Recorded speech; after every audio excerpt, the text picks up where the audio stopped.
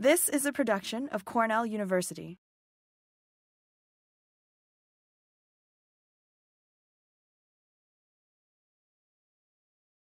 If you think of other plants around the world that do things in this spectacular fashion, so Hawaiian silver swords, for example, the giant puya from Bolivia and Peru, other examples, the century plant, the giant agaves from our own deserts.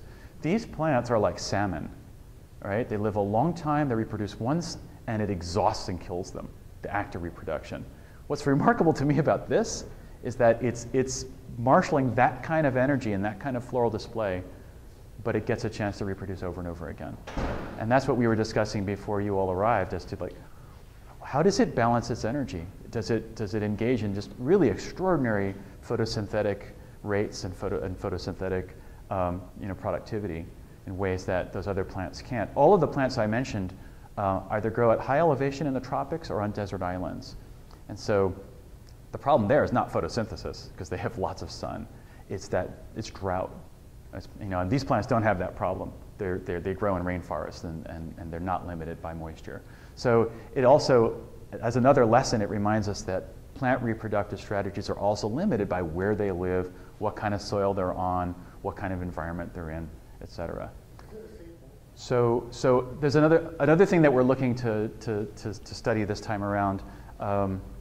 We tracked, as you can see in this sheet, we tracked the odors that we've studied in other plants and that we expected to see. There have been other people studying this plant and publishing their results, and so we weren't shocked by anything. Some of our faculty, Carl Nicholas, for example, smelled the fishy odor on the morning after and asked, is there an amine in there? And sure enough, there are the very low levels of compounds that we're very sensitive to. Trimethylamine is kind of rotting fish odor. And what we've wondered this time around is that actually a volatile coming off the pollen grains?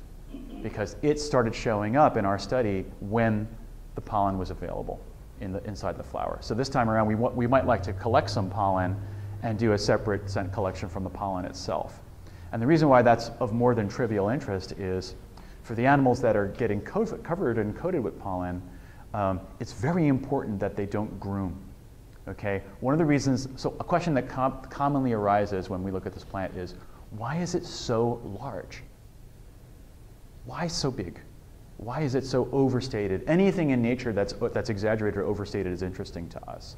And one of the things that people suggest is that the population density of these plants is so small. They don't grow in groves, right? There's one here, one there, that they have to advertise from a distance to get their pollinators to find them the second time, the third time, because it doesn't work unless they get duped 2 or 3 times in the process of a week. And so one of the things we've wanted to know is how does that transition work from female stage to male stage? The flies have to fly with the pollen on their bodies.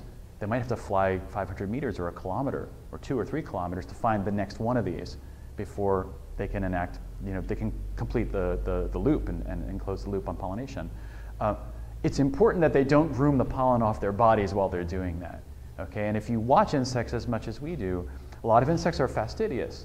They'll hit 4 or 5 flowers, fly to a perch, sit on the perch, and then brush themselves. Flies are very good at this, right? You've all seen them kind of do this with their hind legs and their forelegs and clean themselves off. They have brushes on their legs to clean their antennae so they can smell again, right? Our moths that we study these very large hawk moths that visit night blooming flowers like the Darwin's orchid from Madagascar that Paul has shared with us in years past.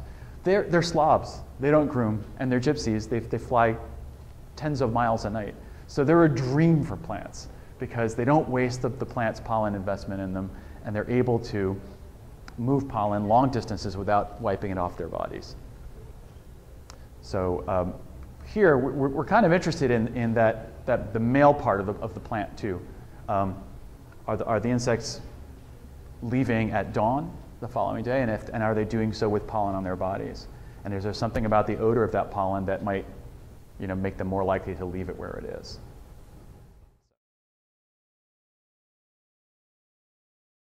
This has been a production of Cornell University. On the web at cornell.edu.